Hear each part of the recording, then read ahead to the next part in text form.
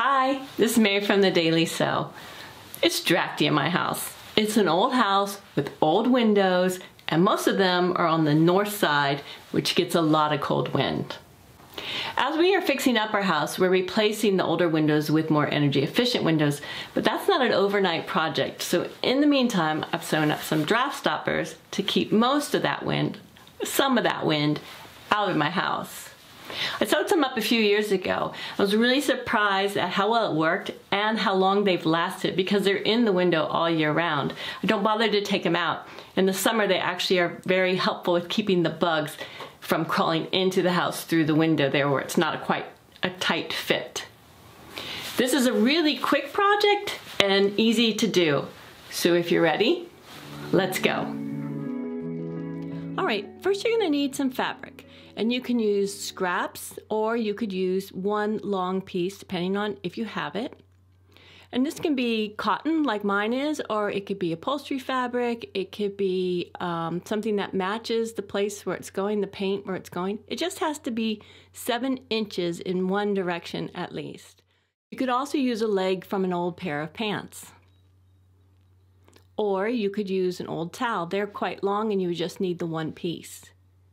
You're also going to need a ruler, pair of scissors, pins, thread, and hand needles.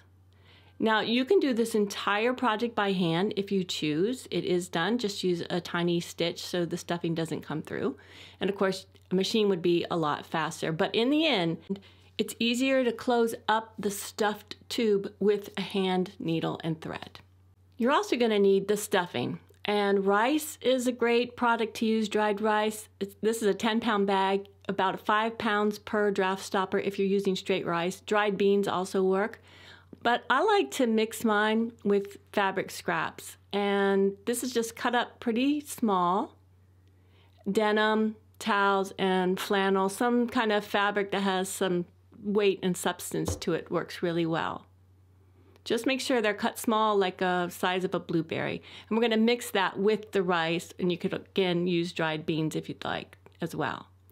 But the most important thing you need, or the place to start, I should say, is you're going to need to know how long to make your draft stopper. So you need to measure, a way to measure either the inside of the window or the bottom of the door, wherever it's going. When you get that measurement, write it down. So I'm going to make mine out of scraps. So I'm playing around with my scraps to see what I like and what I like together. And I really like this bug fabric, but it has to be 7 inches in one direction. It's only 5 inches in the direction that the bugs go. It is 7 inches in that way, but then my bugs would be sideways. So you want to keep that in mind if you have directional fabric. It needs to be 7 inches in the way the direction is intended to go if it's going to bother you that the print is sideways. All right, so I'm going to make sure I have 7 inches in one direction at least, and I just make a straight edge to start on a scrap like this, an odd shaped. And I'm marking with a ballpoint pen where I need to, because if there's any pin left, you're not going to see it. It's on the seam allowance, which is inside the draft stopper. So there's one piece, and then I got a second piece. I'm not really planning this. I'm planning as I go along. I'm not really sure how much of my length I've already covered with these 2 pieces.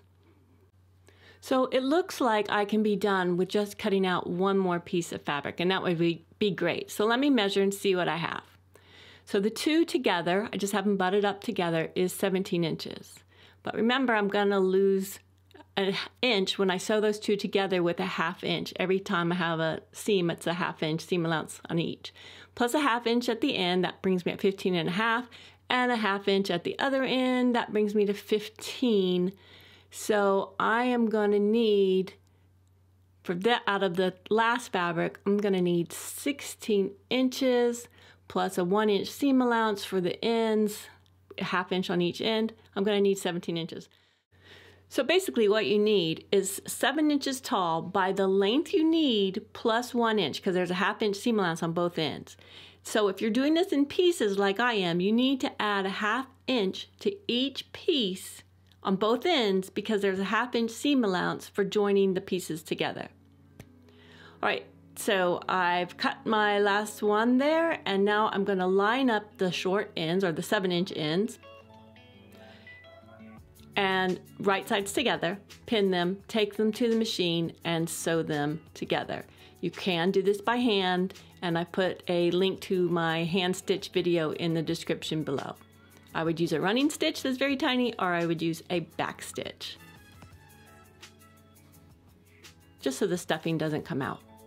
All right, I'm going to take that to the machine, and I've sewn them together. I've pressed my seam allowances to one side. You can press them open, but you should at least finger press them if you don't want to press them at all. And pressing, I mean an iron. So now I am going to fold this rectangle in half lengthwise to make the draft stopper. Again, you're going to pin it together.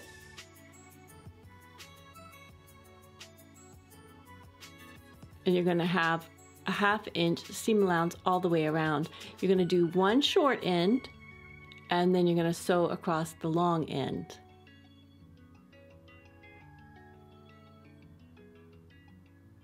You can take it to your machine. You can start at the bottom, or you could start at the top, doesn't matter. And you're going to start sewing down, back tack a little bit to secure it at the top, especially where you're putting the stuffing in, all the way down. When you get to the corner, stop a 1/2 inch before you turn, and then sew to the end and back tack again.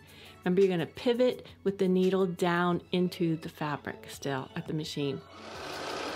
I'm doing a good job not running over my pins this time. When I get to the end, I kind of eyeball the 1/2 inch. I mark it with the pin so I can easily see it. Back tack. I pivoted the fabric with the needle down in the fabric. And now it's all sewn.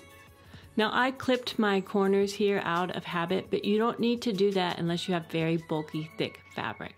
Then you're going to turn the tube inside out. This is kind of the thing, this is the step you need the most patience with. It is a wide enough tube that it's fairly easy, but it's also kind of, it requires patience. For me, at least. Got that all turned out, and now it is time to stuff that into the open end. So I have my bowl of fabric scraps and this very heavy bag of rice. If you were doing straight rice or dried beans, again, you could pour it directly in, and that would be the easiest way as far as stuffing it goes. And I put a little rice at the beginning anyway, just to put some weight in it. It needs the rice for the weight. Now, to get this mixture, and I've mixed it all together, I do about 50-50 rice and fabric scraps. It's not the easiest way. So I've got this piece of cardboard out of my recycling, my favorite cookies, and I've made a little scoop, and it works. It doesn't work the best until I trim down the scoop, the neck part that goes into the tube. That made a big difference. Also, what really helped was putting the scoop on top of the seam allowance in the tube so that the seam allowance inside the tube didn't catch the fabric scraps. Then, of course, you have to take it off the table every once in a while and shake the stuffing down to the bottom. But it's filling up pretty well. Now, I've done these a lot before in the past, and when I used all stuffing, it didn't work so well. So really a mixture of something heavy and then the fabric scraps. When I say stuffing, I meant fabric scraps. A mixture of the two works really well. You just want to make sure that they're cut pretty small, like 1/2 inch by 1/2 inch, or the size of a blueberry, as long as you don't use those teeny tiny blueberries.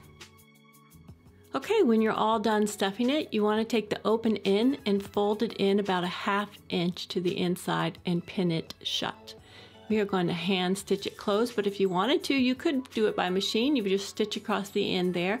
You just want to prop up this heavy thing with some books next to your sewing machine so it's easier to sew by machine. The weight of it makes it a little more difficult. But I'm going to do this by hand because it's pretty easy. I am just using a slip stitch or a whip stitch. It's kind of crude, but it is a draft stopper. It's not a gown, and it gets the job done. At the end, I just want to make sure I secure it well with a knot because remember, this rice, tiny pieces can come out.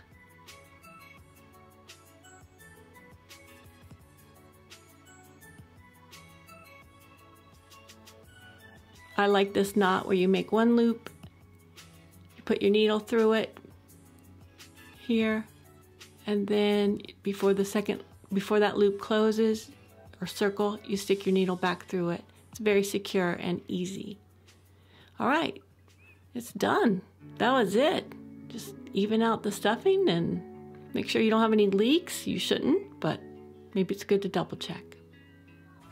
Well, all that's left to do now is go ahead and stick it in the window. I hope you found this helpful. If you have any questions, please put them in the comments below and I'll be sure to reply. Thank you so much for watching. Goodbye.